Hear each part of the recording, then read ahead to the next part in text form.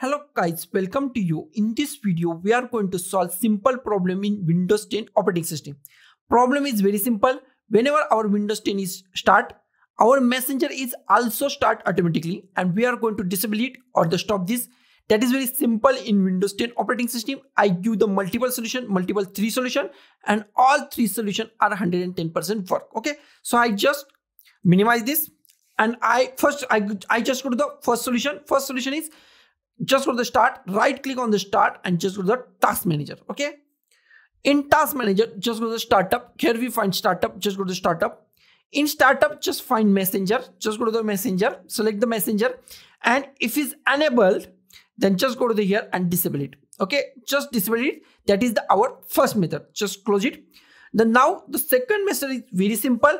We are just go to the startup folder and disable it. That is very simple. Just go to start and just type run. Click on the run. Here just type shell 2 dot startup.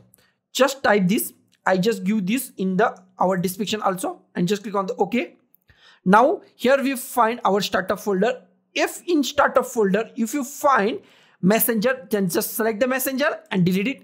Just delete the messenger from here and your problem is solved. Just close it and restart your machine and your problem is solved. The third solution is also very simple.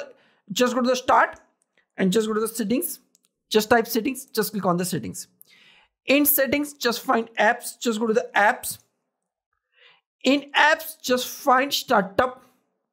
Just go to the startup at here. Here we find startups. Okay. In startup, just find messenger.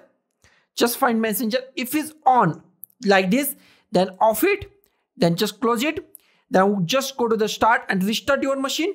And after restart, your problem is solved. So guys, this is the 3 simple solution to fix this problem. So guys, thank you for watching this video. Don't forget to like, share, comment on this video and don't forget to subscribe the channel. Thank you guys.